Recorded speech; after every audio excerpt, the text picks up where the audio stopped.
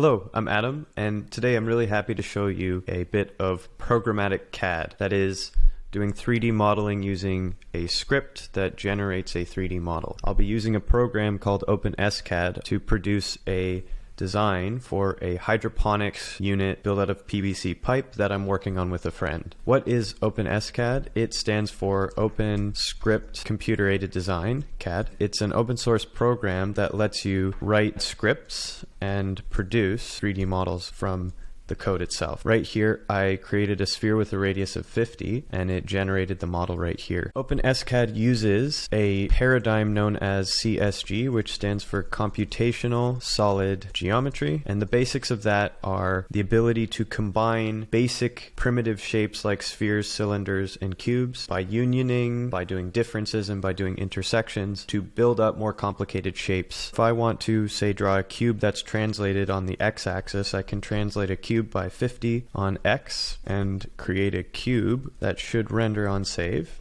But what is CSG? Let me show you. Adjust this cube to be a little bit bigger, translate it closer in, nest those inside the difference operation there, save the file, and you see that there's now a chunk taken out of this sphere. So you can also do union. It'll look exactly the same, but the computer considers that to be a single solid now. You can also do intersection, which gives you the volume that is overlapped by both shapes. So using those things, you can build up pretty complicated models. There's also mathematical capability, for loops, and module loading built into SCAD. If you're interested in it, I recommend checking it out. I'll have a link in the description for SCAD. It's quite nice. One thing I don't love is the syntax of the scripting language. I happen to really love Clojure, and I wondered if there is a way to do 3D modeling using Clojure. With the power of SCAD and a really neat library, it is indeed possible to produce 3D models using Clojure code directly. It's SCAD CLJ by Pharrell M on GitHub. I can tie it in with SCAD directly to make a pretty fun workflow. SCAD lets you open up a file and change the file in a different editor, and it will still update the rendered view. So you can use SCAD as a viewer and use Clojure as the code production environment. I've loaded SCAD CLJ into this REPL here already, and I have available to me a bunch of different functions. So let's make a sphere in the REPL. It produces what looks sort of like Hiccup. It gives a list with a keyword at the front, arguments in a map. All I have to do to produce SCAD code is use the function write_scad, pass in the Clojure forms, and it will compile it to an SCAD string. Now that I can generate SCAD strings, I should be able to spit that into a file, pass this form into the file. Want to reload the file? Yes, I do. And there I see the change right away. I can quickly make code changes and see the changes reflected nearly instantaneously in the viewer here. The only thing left to do is find a way to have the script generate automatically anytime I make a code change. I've already made a little prototype. I have a watcher script, and I just run it in my terminal using CLJ-M Hydro Watcher. This watcher uses a cool library called hawk.core. All I'm doing with it is setting up a really basic watcher. It looks at this particular file, and anytime that file changes, it runs this handler function here, which runs the write_scad compiler on the design CLJ forms. Read it in as a string, run load string on the vector of all those forms so that it evaluates everything, run it through the compiler, and I get the out file right away. Since that's already running in a terminal, I should be able to just get going with this directly. I've already stubbed out this whole thing and made a little drawing here about what I'm actually trying to build today. I'm building with a friend a hydroponic unit. If you make a garden outside, plant some seeds in soil, you put nutrients in the soil, and the plant will grow, the root system will grow into the soil. A hydroponic system works exactly the same way, except that there's much less or even no soil. You have instead continuous water flow over the root systems of plants you're growing, and there's nutrient mixed into the water. The idea behind this is that it's pretty space efficient and it's pretty easy to manipulate growing variables like heat, humidity, light source, that sort of thing. Here I have the very basic drawing. It's a PVC tube with holes cut in the top, caps cemented onto the sides, and a nice little wood stand. I've stubbed out all of the different components I want to produce. This is the namespace I have. Two utilities here that should help me along. This function place at will take a shape that that you give it and a list of points, and make copies of that shape at all of those 3D points. And I have a little thing here to make writing pi a little bit easier. The default units for rotations are in radians. So I want to start with the PVC tube. I'm going to create a 2D shape and then extrude it into the third dimensions. Handle that by making a function pipe cross section, give it an ID and a thickness. I would prefer to give an OD and a thickness, but PVC pipe in North America at least is referred to with schedule system. So schedule 40 PVC is typical, and what that translates into is a confusing mess, in my opinion. Let's say I want a 4-inch PVC pipe. What I know is that the inner diameter should be about 4 inches, and then the schedule corresponds to thickness of the wall. The thickness of the wall is not a constant value, it scales with the size of the pipe. For the sake of getting this design done, I'm not going to worry about what the actual thickness is. Let's make the outer radius half the ID plus the thickness. Can make the difference between a circle of outer radius and a circle of inner radius, which will be OR minus T. I should be able to call pipe cross section and it should generate for me, and indeed it does. There are not very many facets there. This is just so that more complicated models render relatively quickly. I can change that using the FN setting. OpenSCAD will render a 2D surface with slight 3D extrusion. That is just a rendering convenience. It is a 2D shape, but I don't need a 2D shape, I need a 3D shape. I'm going to make a function that creates the main tube. Because I already know all of the parameters I want, I'm going to make all of the main part definitions take in a single map. I'm going to have two different maps of parameters inside the main parameter map. The tube parameters and basket parameters will both have values that affect the main tube size. The plants get put into little plastic baskets with holes in them so that water can flow nicely and you have some system that you can quickly remove the plants. So that's what I mean by basket parameters here. Pull out the keys from the tube. The length, there's the ID of the tube, there's the thickness, hole spacing. Hole spacing refers to the distance between the hole centers, and I want them to be evenly spaced. You want to give enough room for the leaves to grow out a little bit. If you cram everything together, your plants will grow vertically, but they'll grow a little bit weaker because they're all supporting each other instead of holding up their own weight. Number of holes is going to be calculated, so I want it to be parametric. I don't want to have to specify how many holes to put in. All this is doing is taking the total length of the tube minus 4 inches, which is just an offset based on the caps, dividing it by hole spacing, and then converting it to an integer so that you get the total number of holes that will guaranteed fit inside that length. Then I need hole offset, base the hole from the left side of the tube correctly. That is calculated using this little number here. Hole diameter, I want to calculate based on top radius of the basket. The holes are going to be for loop construction. I'm just producing n x positions for every hole that's there. Build a section of cylinders. First I'm going to translate it in the x direction by the x value plus the hole offset, 0 and y, ID divided by 2. Just want to move it up a little bit so that it only cuts through one side of the tube. I want to add a little bit of color to it actually. Take the difference of pipe cross section with ID and thickness, extrude linear given height L. That'll be pointed vertically initially, so I need to actually rotate it about the y-axis to turn it on its side. Pi times 0.5 in y. Put that together with holes, main tube.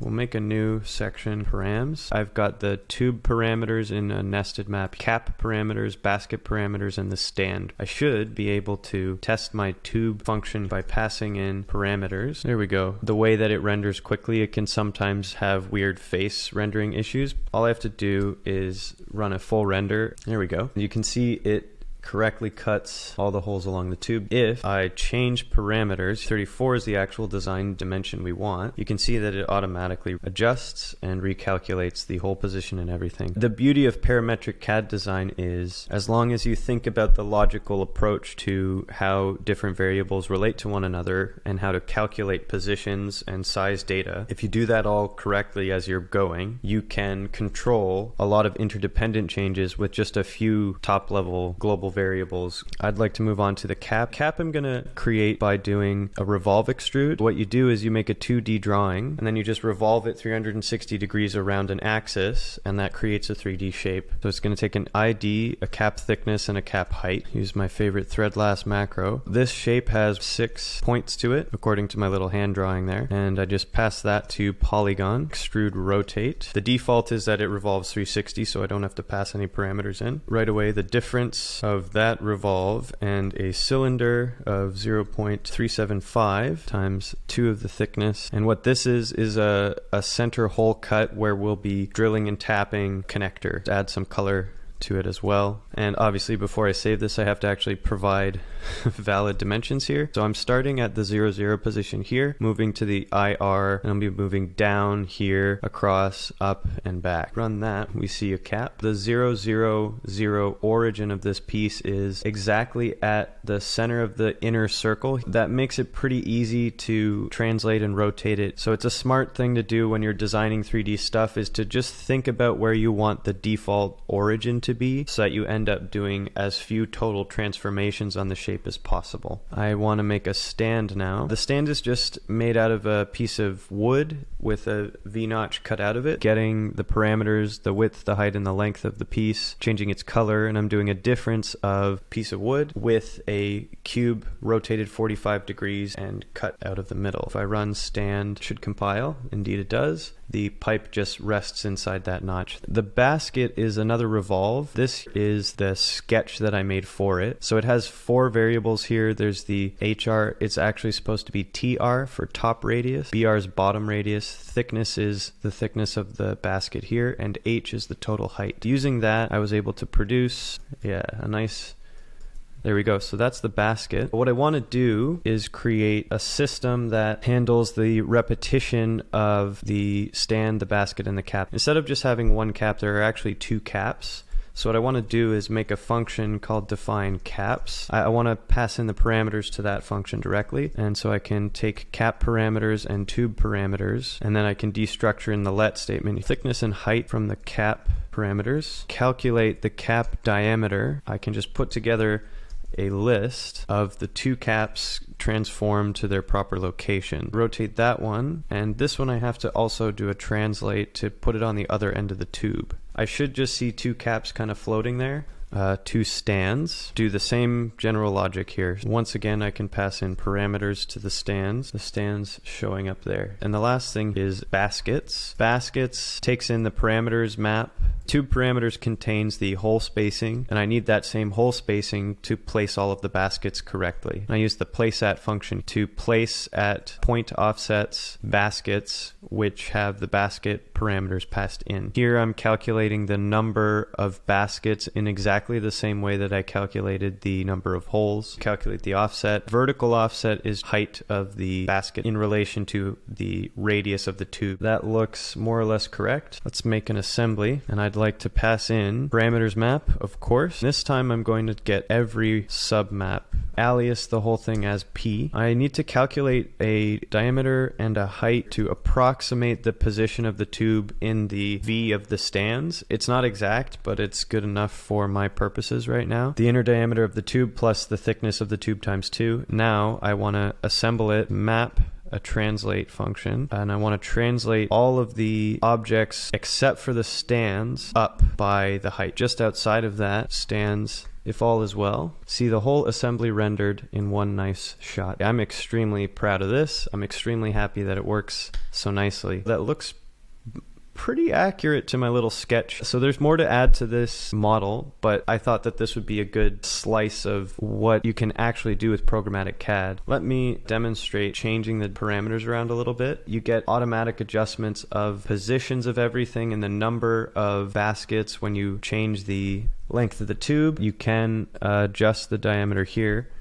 You can, let's say you needed to go down to 3.5, you can do that. If you make a pipe that's too small, you get physically impossible shapes, so things do start to go weird if you don't put in hard limits in your functions. To add layers of sophistication to this, you would want to have some kind of constraint engine or something like that, checking that when you change certain variables, dependent variables don't become intractable to solve. So in this case, I just am going to trust myself to remember what can't change. The last thing I want to show is a way to extend the practicality of this kind of modeling. So OpenSCAD program is really popular with 3D printing because it outputs STL files or AMF files. What it does not do is output CAD-ready files like step file. If you're not familiar with CAD file types at all, a rough analogy for STL files is that they are like JPEG images. They are lossy in some way. STL files would take a curve and turn it into sets of triangles. You technically lose the exact dimension of whatever curves you had designed. Step files don't have that limitation. They store curves and surface data and all of that. They're a more complicated file type, but they're much more useful for sharing CAD data. What I would love is a way to create step files from this code. And I've hacked together a little utility here using another program called FreeCAD. What this does is it generates a little Python script which invokes FreeCAD. FreeCAD ingests the SCAD file and exports it to step and then deletes temporary files. I'm going to use CLJ to step, pass in the design file here, design.cljc. Let it run for a minute. I'm going to open this design step file here.